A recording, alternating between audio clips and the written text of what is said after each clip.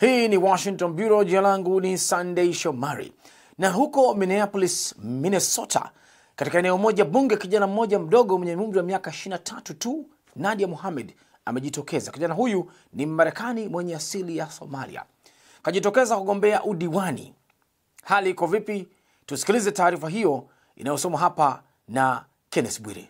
Novemba 5, wakati wapiga kura watakapokwenda kwenye vituo vya kupigia kura katika mji wa St. Louis Park, Minnesota, miongoni mwa wagombea udiwani ni kijana mwenye umri wa miaka 23, Nadya Mohammed, ambaye ni mwanafunzi wa chuo kikuu kimoja katika mji huo. Alihamia kutoka Somalia akiwa na umri wa miaka 10. Mohammed, ambaye alikuja Marekani akiwa anazungumza Kiingereza kidogo sana, anatarajiwa kuhitimu masomo yake mwezi Desemba. Anasema anafahamu shida wanazopitia wananchi na changamoto za kiuchumi, na anataka kubadili hali katika mji huo.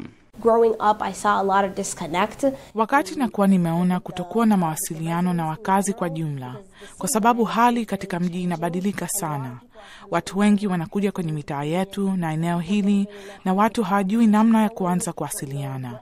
Hawajui kinachoendelea, na ninataka kubadili hilo. Mohammed anaamini anaweza kuleta mtazamo mkubwa wa jamii tofauti, na kama atashinda, anaweza kujenga mahali pa wote watakaojisikia nyumbani.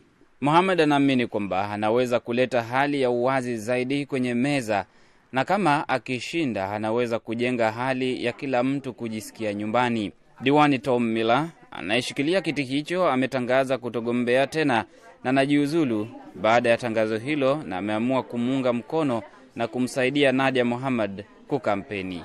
In St. Louis Park and on the city. Hapa St. Louis Park na kwenye halmashauri tumekuwa tukizungumza kujaribu kuweka kipaumbele swala la kuweka watu pamoja katika miaka yote 4 niliyokuwa kwenye baraza.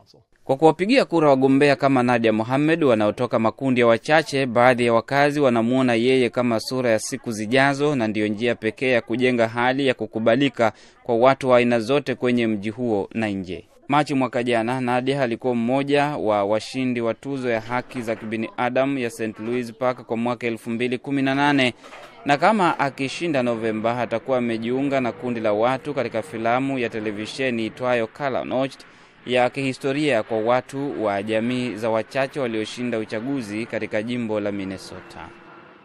Asante sana Kenneth Bwire.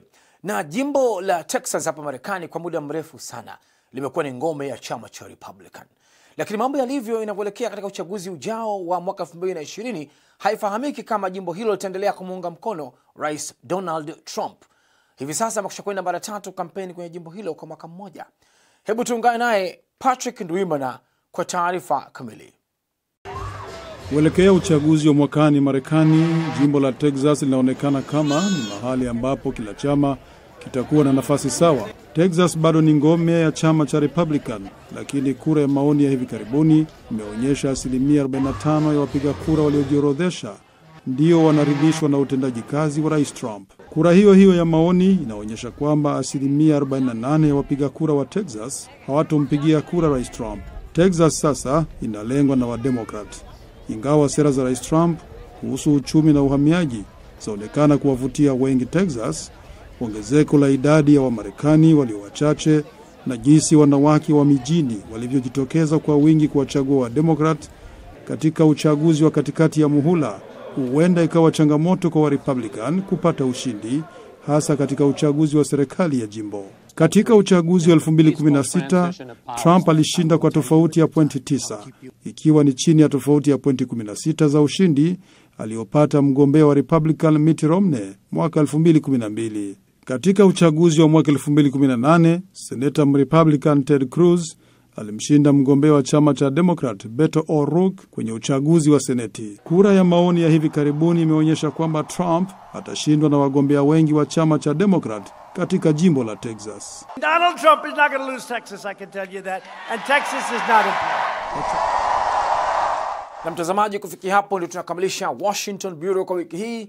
Langu jina Sunday Shomari. Tukutane tena wiki ijayo. Kwa heri kwa sasa.